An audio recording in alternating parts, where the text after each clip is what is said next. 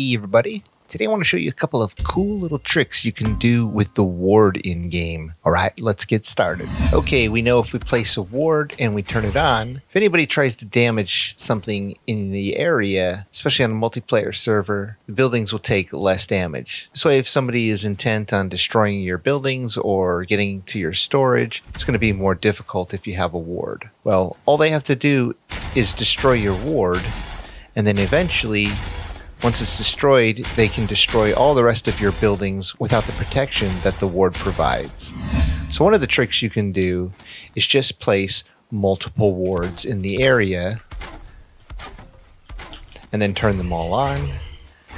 And this way, it'll take them longer to destroy the wards that are protecting your structures. And a sneaky little trick you can do with wards is you can bury them to make them harder to find, to make it even harder for somebody to find them and break them. Just dig down somewhere a little bit, place the ward inside the hole, then raise the dirt around it,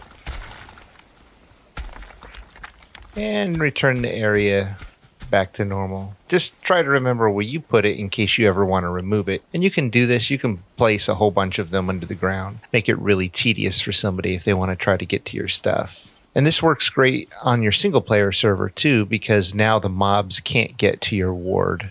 And you can also add a little grass around it just to make it look like it fits into the environment.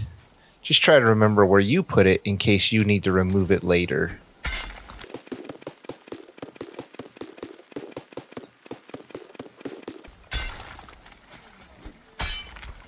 Another little trick you can do with wards, and one of my favorites for decorating, is that you can place it up high onto something.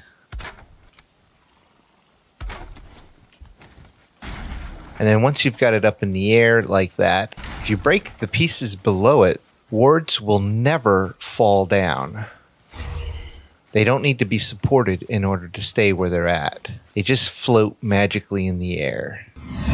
So with it floating in the air, you can build something cool around it, some kind of cool structure, just to make it look more ominous, bring more attention to it. The possibilities for decoration with it floating like this are pretty much limitless. Just whatever your imagination can come up with. So there you go, a couple of cool tricks you can do with wards. Place a whole bunch to make it harder to break your structure. Place them under the ground for even more security against players and mobs. Or you could put them up in the air and come up with some really cool decoration ideas. I hope you found this useful. That's it for now. Have fun out there.